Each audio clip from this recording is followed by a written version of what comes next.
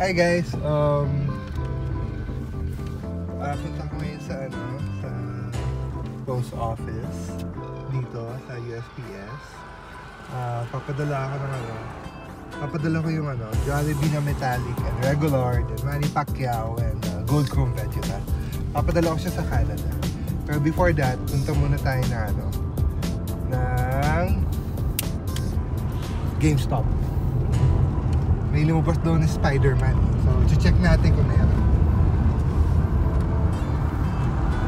Okay guys, so dito tayo ngayon sa GameStop para i-check natin kung meron yung Spider-Man na glow in the dark. Nakita ko lang kanina. Check out natin.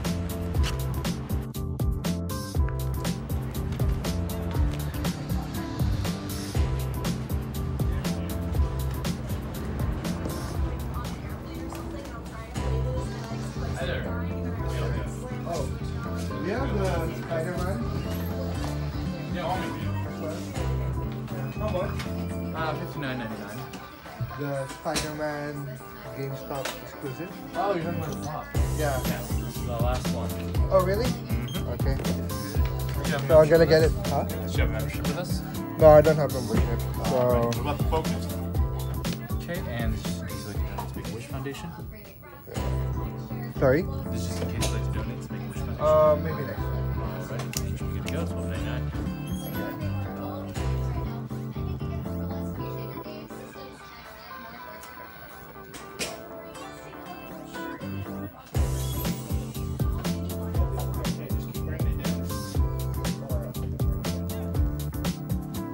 So guys, may nabutan pa tayo isa. Sakto, last one na.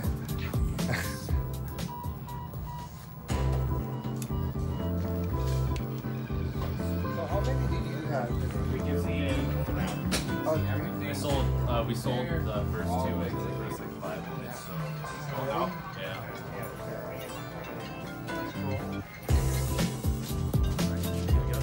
Thank you so much. Can I have one more? Yeah, we haven't traded. Okay, thank you. So, Thank you. So guys, nakabot tayo isa. So okay naman yung box. So, wala akong problema. So check natin ngayon kung yung meron dito. Ang mga box na Funko Pop. May Tony Hawk. Tapos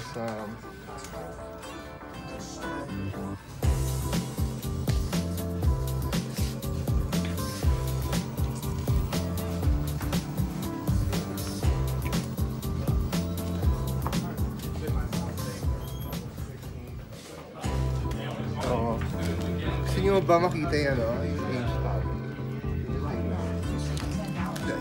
Tour natin. Ooh, yung shirt. LeBron James.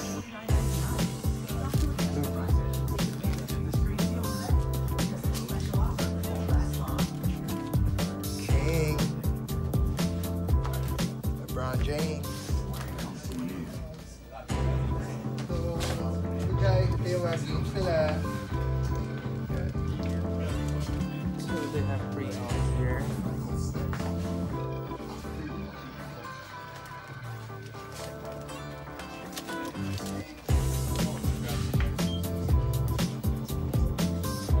Okay guys, punta na tayo sa USPS.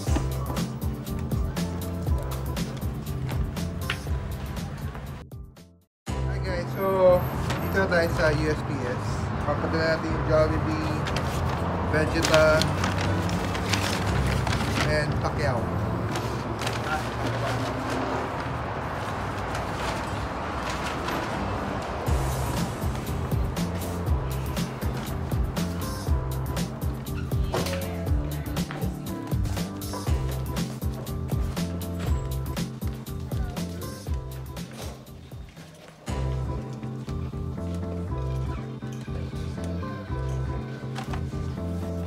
Guys, i-pack natin siya dito. Kasi international siya.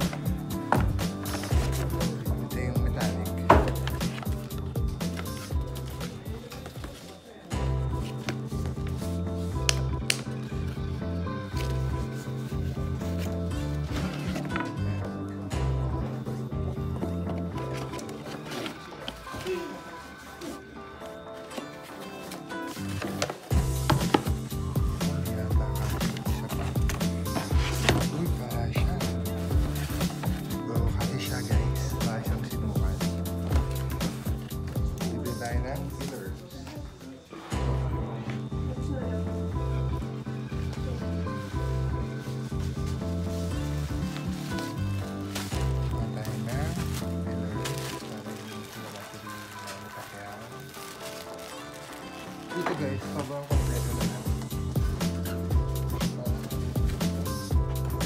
May office. Ilang box? Hindi ka doon sa atin. Tayo pa lahat.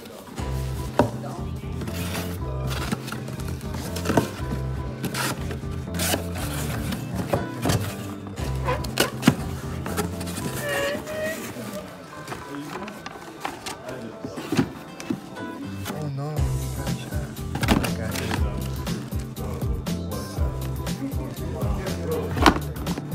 Kaya siya nakain. Tayo. Yung lagay niya. Ito na guys. Thank you.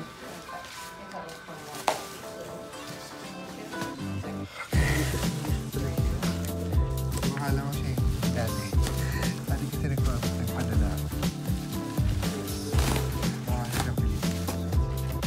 Last time na lang dito, puro Pilipinas.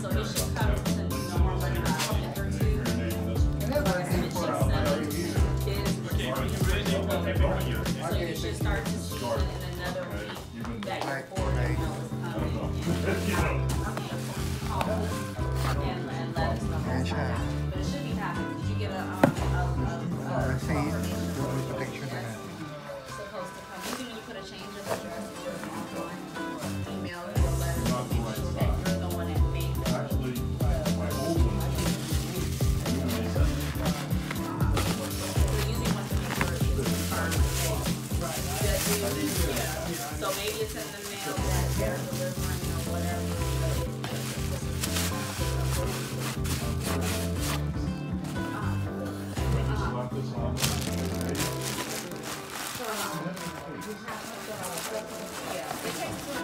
But what you can do also to speed it along and have billing call them or entertainment on the back side the address that way the next because you know we generate early in the month. So that way they have it automatically there and so whatever that is. Ito naman, dito lang sa US. Pag sa US, ito yung gagamitin mo na ba? But I'll Yung go ahead priority. and give that to the carrier and they'll pay that.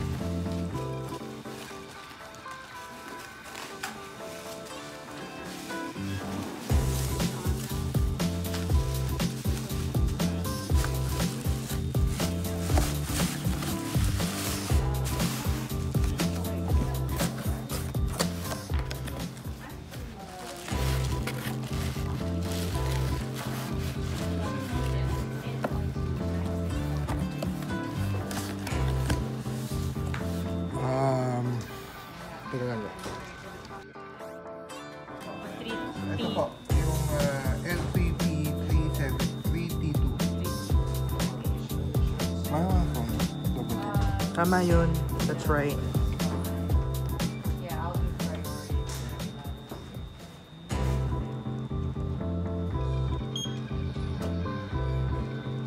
Susulat ko yung customer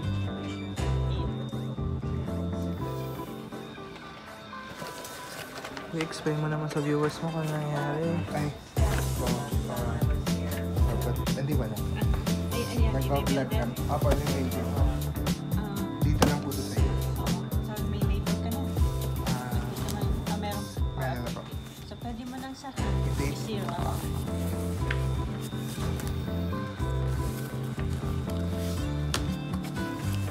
Yung tape niyo po ba dapat? Or yung Hindi, tape? pwede din yan. Kasi ubos na yung wala na kami Sige supply po. ng priority.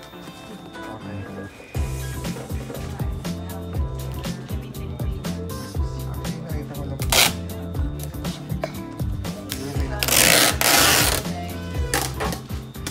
Tagal na po kayo dito. Dito sa window o sa loob. Dati nasa loob.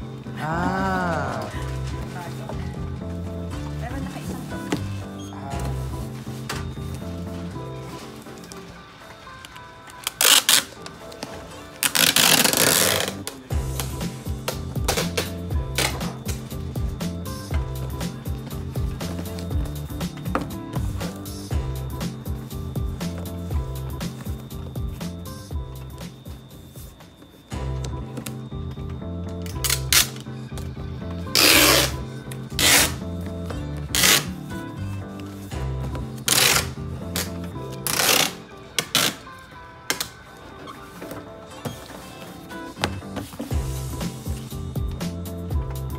kahit saan po ba dito?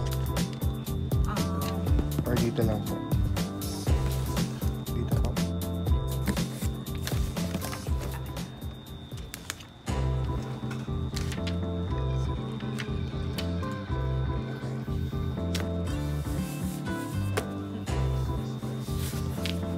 Ng GoPro.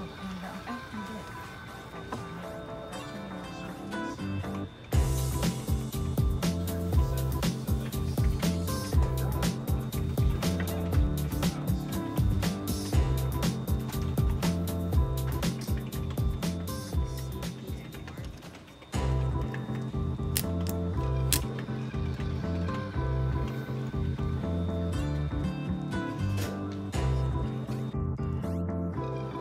Okay na po.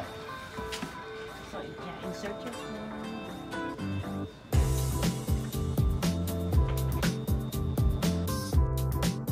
Video.